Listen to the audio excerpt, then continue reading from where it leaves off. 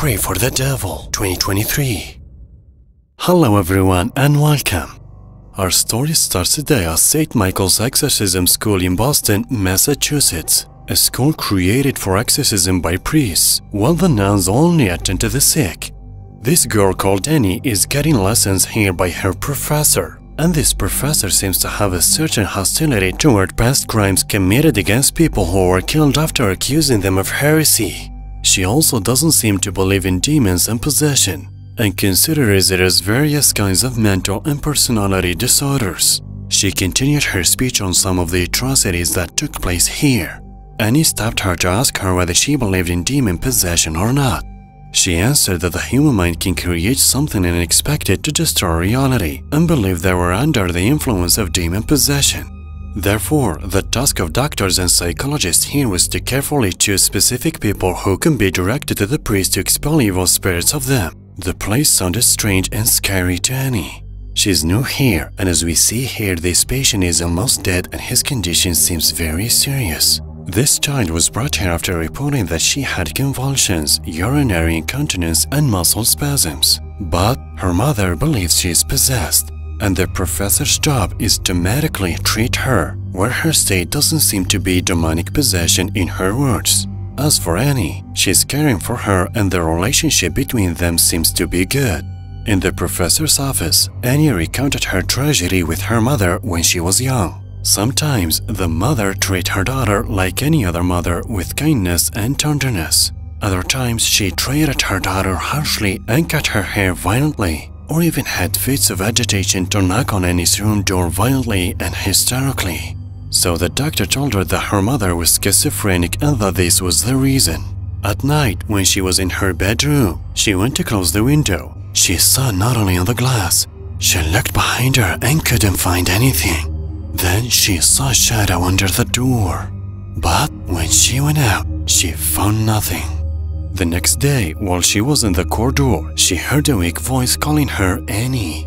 Suddenly, when she looked back, she found this girl named Natalie. But is Annie delusional and started showing symptoms of schizophrenia as her mother, or this place is actually haunted? Nobody knows. The puzzling thing is that no one can get out of his room. But Natalie arrived here and this is confusing. So Annie took Natalie to her room, and while she went downstairs, she heard the same voice calling her. This place is getting really scary.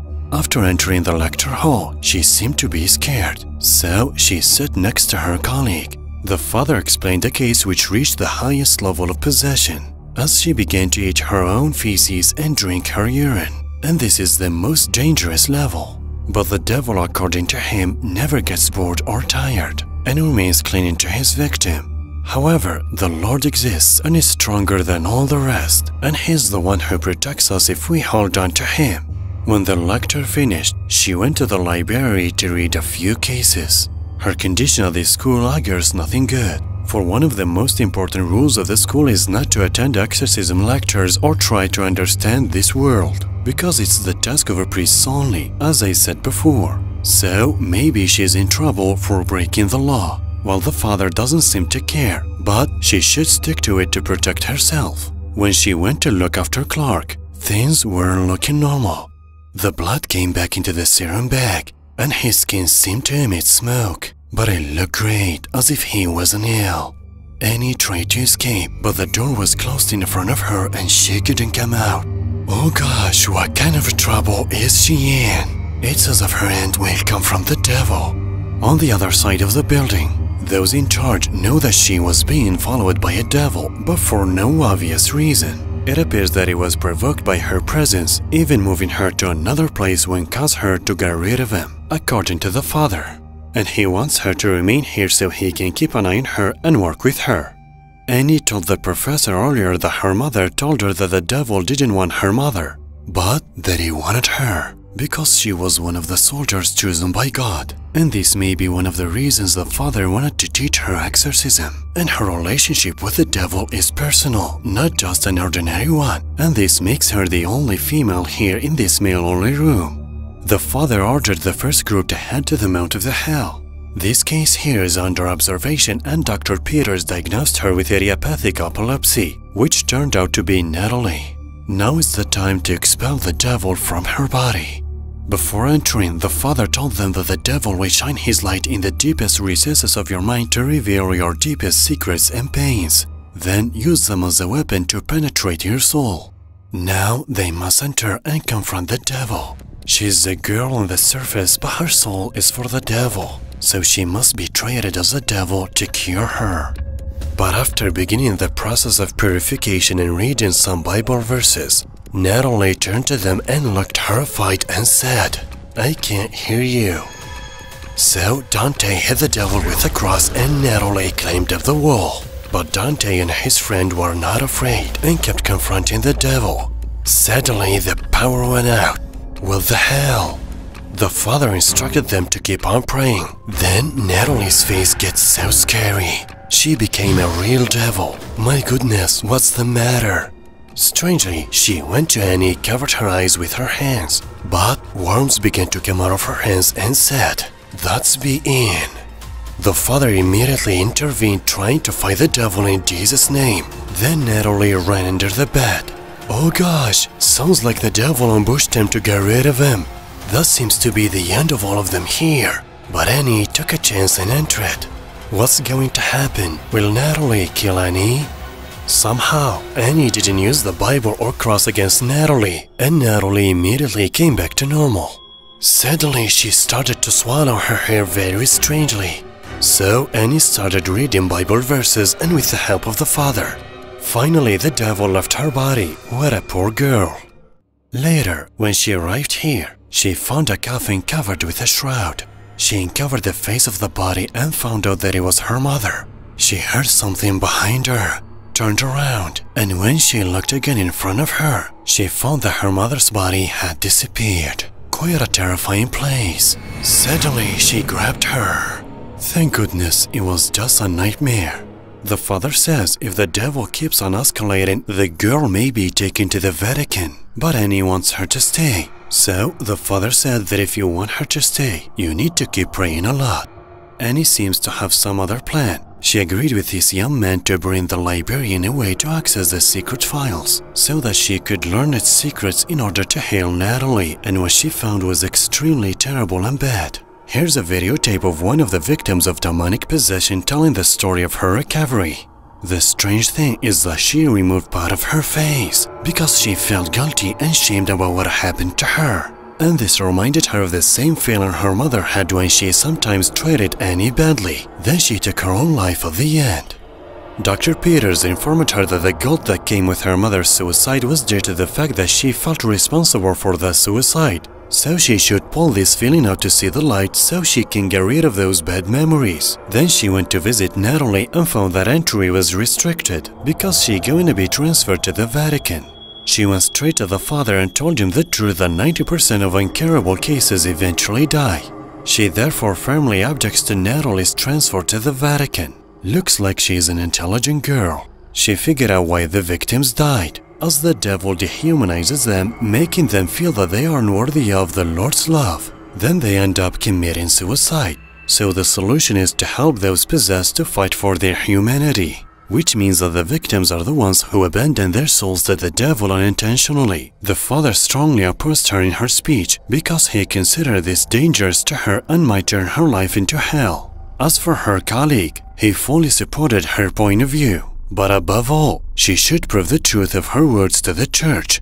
So he suggested that she go home with him and treat his possessed sister who had earlier been raped, pregnant, and affronted her fetus death. And if she succeeded, this would be a great achievement in the centuries-old history of the church.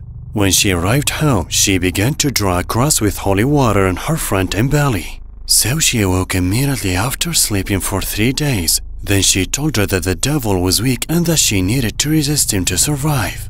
After her brother read some Bible verses, suddenly the candles went out. Her belly got up and she started screaming. Gosh, what's that?